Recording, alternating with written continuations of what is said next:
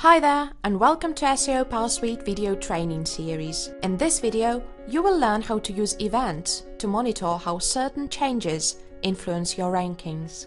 Run Rank Tracker, open your project and go to Preferences, Manage Events. Here you can keep track of your SEO activities, Google updates and other changes that can affect your website's rankings and traffic. Let's say you had a guest post published recently. Simply create an event in Rank Tracker and now you can clearly see that your rankings have improved by several positions since the post was published. There's also a clear traffic spike, which means that the post attracted quite a lot of visitors. It definitely makes sense to publish more posts on that website. You can open, modify, copy and remove any event right from the graph.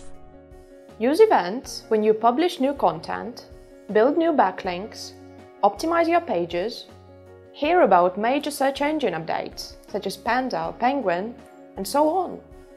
Thanks for watching our video on tracking events. In the next video, you will learn how to use search safety settings in Rank Tracker.